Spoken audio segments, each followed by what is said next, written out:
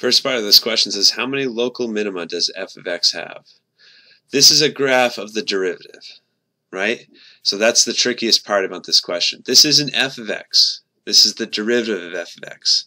So we got to use the definition of the first derivative test. Just like we've, I guess you might not have seen those other videos, but the first derivative test says if you have a negative slope and then it changes to a positive slope, you've just hit a local minimum. Okay? And the reason for that, here, you can draw a quick little anecdote. We know what local minimums, local maximums look like. So here, if you look at this local minimum, the derivative to the left is negative. The derivative to the right is a positive, so that's a local minimum. And then the reverse for maximums, the derivative to the left of the local maximum is slightly positive, and the derivative to the right is negative. So if you go from positive to negative, if you go from increasing to decreasing, that means you hit the peak of the mountain. You're going down the mountain now, so you hit a local maximum.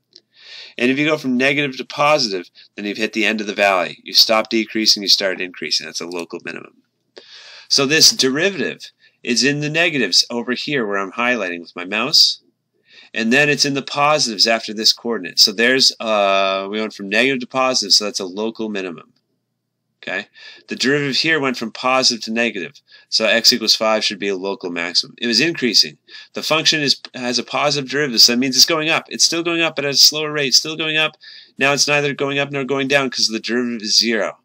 And now the function graph is going down because it has a negative slope. So if you go from a positive slope to a negative slope, then you have a local maximum. So this is a max. X equals negative 6 is a minimum. It looks like there's one local minima. Oh, and that's all they want is the local minimum.